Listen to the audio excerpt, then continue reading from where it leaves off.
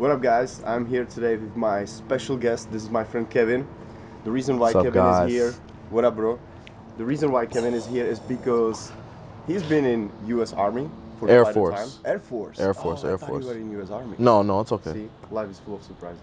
Boom. All right. So, Kevin, can you tell us something about it? Because I'm like really interested in know why people ever nowadays go to the army, if it's because they believe in something or because if it's money. Well, I'm from here, LA, as you know, and now they know. What part of LA? Westchester, like by Venice, El Segundo, Culver City, Nice. on the edge of Inglewood. My journey into the military began, my father's actually 24 years retired Army. Did he serve in Like combat? Yeah. Yeah, he did. He was, in the Gulf? they call, no, not, he served, he went to Panama to go get Manuel Noriega in Operation Just Cause. He was a ranger with 2nd Battalion. They jumped in and got shot at while they were in the air, and they took an airfield. Funny story, he's got a picture of Manuel Noriega, one of his safe houses, and they thought someone was in there, and they shot up the whole house and they hit everything but the bed. Yeah, there's that. But yeah, my family military history stretches back all the way to World War I. My great-grandfather served in World War I in the 369th Infantry, an all-black infantry unit. My grandfather served in the Army. He actually lied on his paperwork to get in. He was 14, but he was bigger than me. What? So yeah, my How grandfather. Somebody bigger than you. You should see my pops.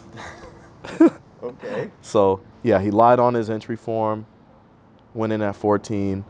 My dad served in the Army he first went in 75, got out, went back in the 80s, did the Ranger thing, went to Panama. Well, my brother served and my little brother is serving in the Air Force too. All Yeah. Oh, okay. Military family. Military family, but not always like, of course, like in the First World War, there's no Air Force, but... Right. The Air Force didn't come about till 1947 as its own branch. Yeah. But yeah, after about 4 years in community college, I got bored. I started getting better grades, but I got bored, so I went to the Army recruiter. My dad kind of pushed me. He didn't know about it. He didn't push me into the military or anything. I went on my own volition. He kind of said, why don't you try the Air Force? So I went to an Air Force recruiter. I signed up for a job called combat control, where you jump out of planes, do scuba diving, shoot guns, control airfields, call in airstrikes, things like that. After about a year of waiting, I finally got into basic. About 10 months later, I did not make a portion of the training. Why? I quit. You quit? So Yeah. This is your decision? Yeah. Okay. I quit. Looking back, I'm 50-50 about it. Sometimes I wish I had stayed and done the whole thing. Other times, you know what, I did my time, whatever. I quit. They made me an aircraft mechanic on the B-52. It's got 8 engines, screams really loud, drops a lot of bombs. Did that for 4 years, and I got out. Now, back to your question about why do people join the military? For me personally, I was young, I was 22, I was super idealistic. So I did have a sense of pride, if you will, duty, I'd say just short of patriotism. But I tend to see through people's BS, even yours, on the map. The rhetoric that they tell you in the military, I wasn't sold on it. Not to say that I'm not patriotic. I love the USA. I would rather be here than some of the places I have been, except Australia. But why Australia? And don't forget, we have to also mention the Germany, because you told me about that and you love it over there. It was England. I went to England for a month. I do love England. I wish we had a chance to go to other countries in Europe. I wasn't able to go, so I missed out. All right. But I would love to go. Europe is awesome. Yeah. Okay, back to patriotism. Patriotism, yeah. Me, I went primarily I was looking at the future. School was getting expensive. I knew that if I had joined the military, they pay for benefits as far as school goes. On top of me, I was kind of an idiot. I wanted to like shoot guns and blow stuff up and things like that. You were just American. You were American. I guess right? so, yeah. I guess. You wanted to have the money and shoot I guess so, right? Yeah, for me, that was it. As far as other people go, I have a lot of friends who joined because they're on their last leg. Maybe they're running out of money. Maybe they have kids and they can't find a good job. Maybe they went to school, got a degree and they can't get a good job, or they went to school and got a degree in something that isn't necessarily a big money maker. Like today, a lot of kids are going to school for psychology. And I implore every kid going to psychology, go to private practice, you're gonna make more money. But for me, I went primarily for school and I wanted to shoot guns and blow stuff up. It didn't end up that way, but... So you said you did some mechanic work for B-52, right? So it's a big bomber. Yeah. So did you have any like fuck-ups or something like that? Oh, all the time. All the time? Yeah, nothing is perfect. It takes time to learn, right? Absolutely. It's an older airframe. I heard, and I don't know how true this is, I heard they came up with it on a napkin. Somebody drew it on a napkin, and then the guys at Boeing said, yeah, let's do it. Let's do it. That's what they said. Well, that's really what I heard. Not they as in Boeing, but that's what I heard. It's an old plane. You really have to, there's a lot of manual labor. Like the tires and brakes, there's 36 nuts and bolts. You have to manually take each one off, as opposed to other airframes that were upgraded in the 80s where it's quick disconnect. You pop 3 or 4 things and the tire comes off. Things like that. B-52 is totally different. It's very hands-on. And I was stationed in, as you know, North Dakota. Yeah, I was laughing at him the entire time. Because I never met anyone who ever been in North Dakota. And he's like the first one who spent there some quite a time. Yeah. So tell us more about the life on the base. So you got in, you served there as a mechanic, you've been there some time, and now you are in North Dakota. And tell us about it. Do you have to go also through some like military training, or it's more for you about the skills that you can perform on the aircraft? Yes, the second one. So you do everybody that joins the military enlisted. They go through, in the Air Force it's called tech school. In the Navy it's called A school. In the Army it's called AIT. Marines, I don't know what they call it. They're weird. But I went to tech school for about 3 months to learn my job, to work on the B-52. And then after they assign you to a base, I was unlucky enough, in my opinion, to say that I served in Minot Air Force Base, North Dakota. Very cold up there. I landed on the flight. I actually came back home first for about 3 weeks, and then I jumped on the flight at LAX, went to Minneapolis, connecting flight to Minot, because you can't fly directly to Minot. I stepped off the plane in the town of Minot, negative 71 degrees. Fahrenheit. Dude, that's way more than like negative 20 Celsius, way more. Yeah. So the negative 71 includes the wind chill, because the winds are super devastating up there. So ambient, it might have been like minus 25 or minus 30, which honestly is normal around January, February. Those are the coldest months. I get to the base, and then life started from there. I went on a couple TDYs, went to Las Vegas for 2 weeks, Australia for 10 days. I really want to go back there. England for a month. TDY's temporary duty. We went for a mission more like a training mission in England for about a month. We went for an exercise. And there was actually multiple militaries there when I was in Vegas. We had the Norwegian Air Force was there. Oh, and I also went to Guam for 6 months. It's a U.S. territory in the Pacific Ocean. Guam? It's like... It must be so unique ecosystem, right? Since it's like so isolated from like all other islands, right? Absolutely. Yeah. Absolutely. You're absolutely right. It's like a mini Hawaii. I don't know if you've ever been to Hawaii. I've never been in Hawaii, but it's pretty expensive. It's not as expensive in Guam, and it's still a U.S. territory. So if you were to take a flight to Guam, and you land there and you jump in a car, it's going to be the same driving laws here. They still use American money. You're going to see a lot of Japanese tourists. The food is really good, and the people are really nice. Okay, so once you got to the base, and you were just past that 3 months training at that point, right? And they told you, okay, this is your plane. Now do your work. It's kind of like that. So there's a lot of things you have to do. You have to like check into the base, and they have to get your medical and your dental and stuff ready like that. Like days, weeks, They hours? give you about 2 weeks, if I remember. And I might even be exaggerating on the 2 weeks. But they do give you ample time to get acquainted to the base. After that time, then you begin your job. When you get there, you don't really know how it works because you've been in a training environment. It's totally different than doing the real thing. You spend some time actually going out doing the job, like refueling the plane, defueling the plane, taking the fuel off. Maybe that plane is doing another mission or something, and it all depends on higher headquarters, what they call HQ, higher headquarters, HHQ, changing tires and brakes, changing windows, changing panels, things like that. It really all depends on their mission. So your idea of going to military to have fun and shoot at weapons was not quite Absolutely not. fulfilled, right? No, but I did have fun nonetheless. A day in the life. I wake up, I spent most of my time on what's known as swing shift, which runs from about 2 to midnight. And there's really no set time, but you have to be there around 2 to turn over because guys on the day shift are running the things. There has to be 24-hour coverage on all the planes. Wake up around noon, probably play a video game or two on the Xbox, shower, get ready, drive to work, get turnover. I became what's known as the tow driver. So planes would land and they'd sit on the middle of the taxiway. And I get in this thing we called a uke. You can see them down at LAX. And they hook up a giant tow bar to them and we push them back or pull them to different spots. And I pretty much did that for like 6 hours into my shift. And then we do a post flight on them. So it's basically servicing oil, making sure there's no bird strikes or anything crazy happen to the physical frame of the aircraft. Do you refill the ammunition as well or no? Oh no, that's all totally separate career field.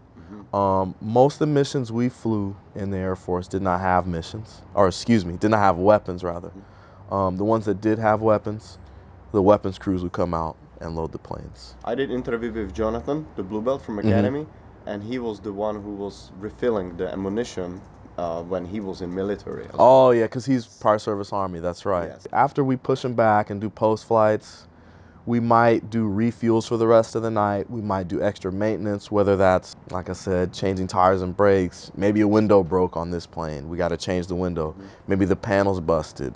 Change the panel. Maybe the hydraulic fluid is a little low, servicing the hydraulic fluid. Those planes leak really, really, really bad.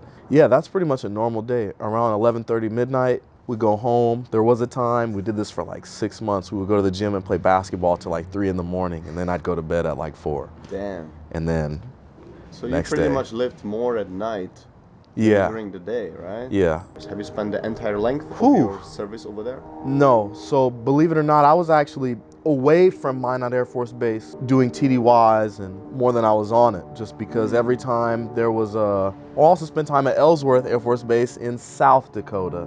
Was there for 6 months. What a win. Yeah, I know. So yeah, I was lucky enough to have the opportunity to be able to just go different places. Whenever there was an opportunity to leave, if I wasn't picked, I volunteered. Not to say I hated Minot, but yeah, you wanted to see more. Yeah, definitely. So, I think that's another reason why I picked the military out of college, because there's a huge world out there, despite, and I hate this saying, it's a small world. I don't believe that. I think the world is incredibly big. There's still a bunch of places I haven't seen.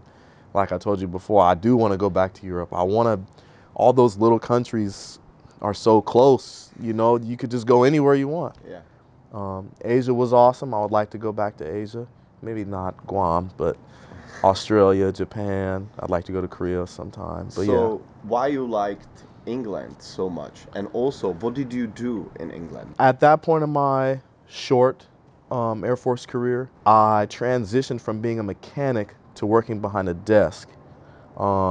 I debriefed pilots, so they would come in after missions and I would get certain information from them, mostly just airframe information. So the time the mission lasted, flight time on each engine. So I didn't really have a hands-on gig per se when we were in England. What I did do a lot in England was we went into the little town and went to Swindon and we partied pretty hard.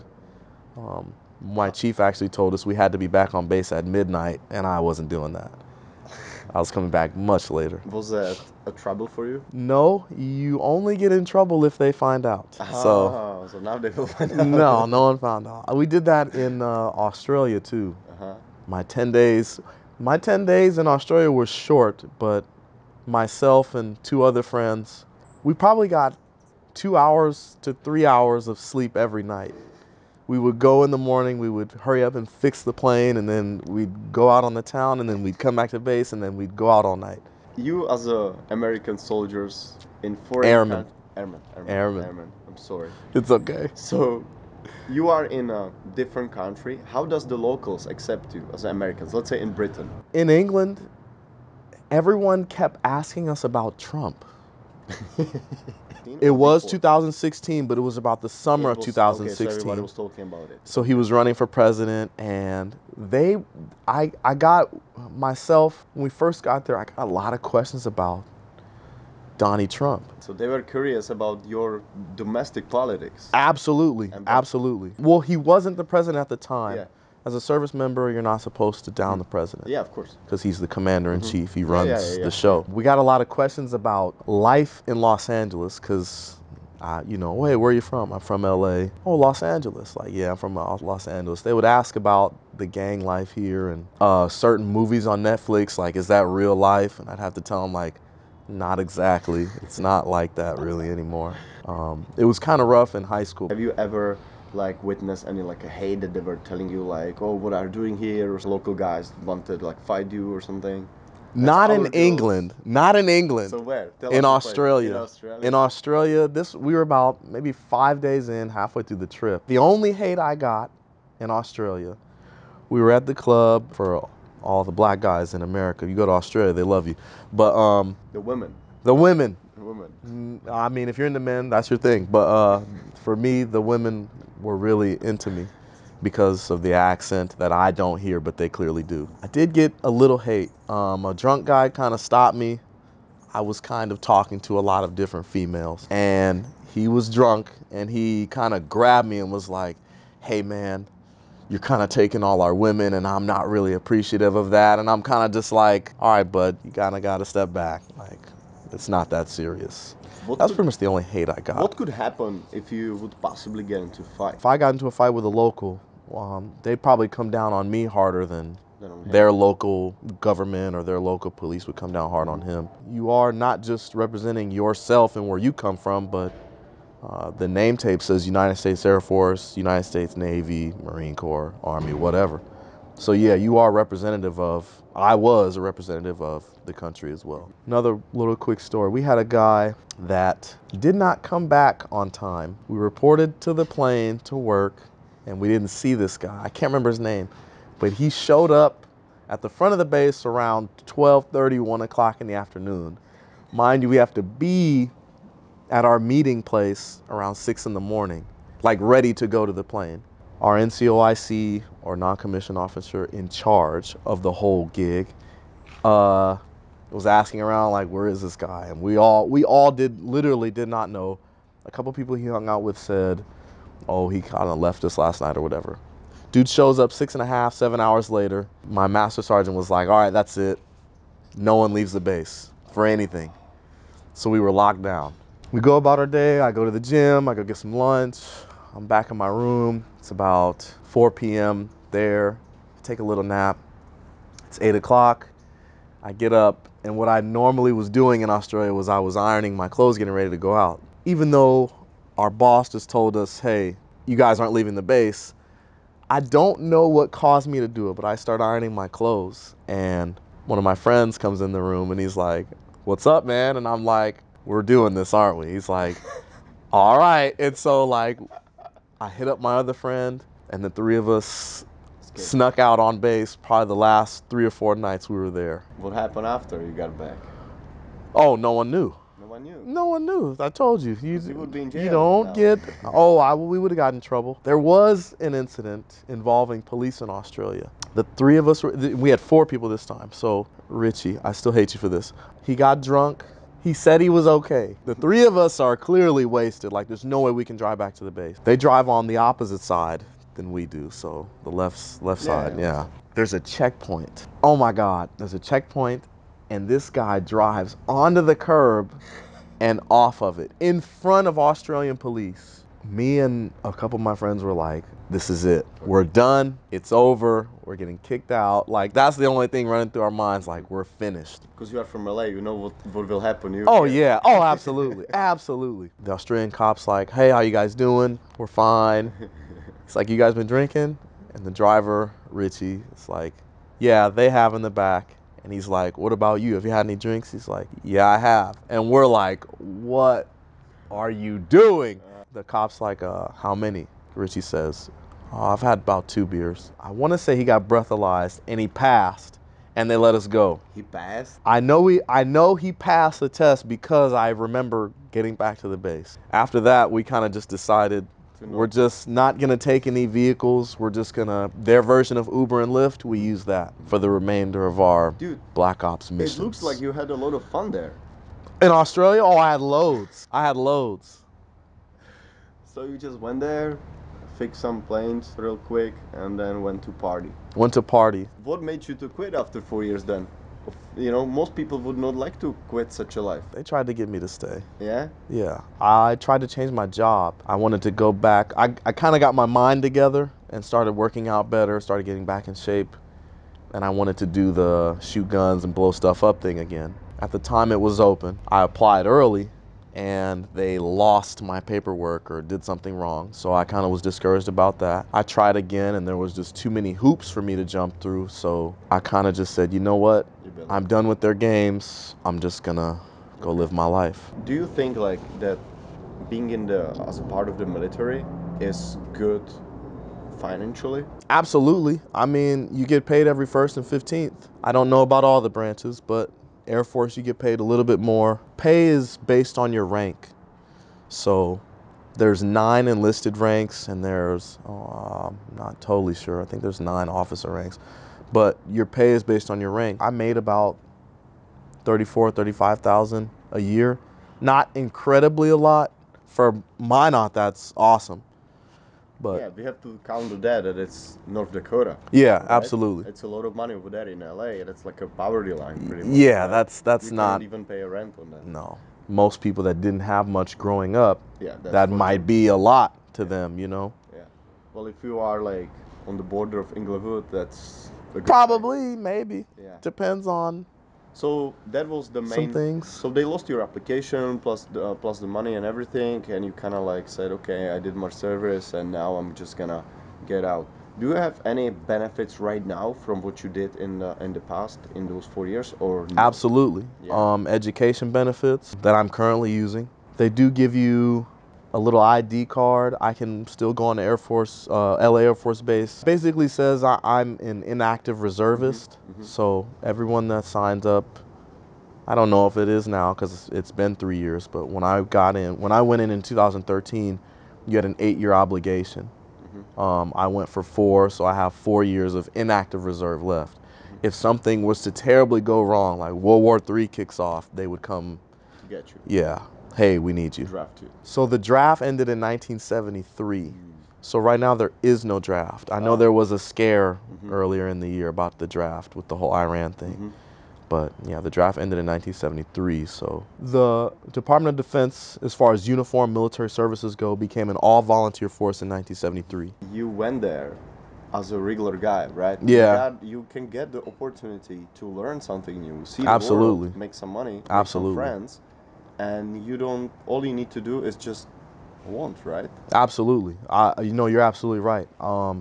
I believe you can't want for anyone else if you don't want for yourself. For anyone that's out there wanting something, go get it. Go get it. And it not always have to be military, but that's absolutely not. It's absolutely not. Guys, if you have any questions, you can write them down in the comments. I'm sure we skip so many things about the training and about everything else, but this time we can maybe do one more chapter where Kevin can answer all your questions. And I think that's it. Thanks, bro, for coming. Go do jiu-jitsu. Go jiu-jitsu. See you on the mat. Thanks for doing that. Thank you. Take care, guys. Bye.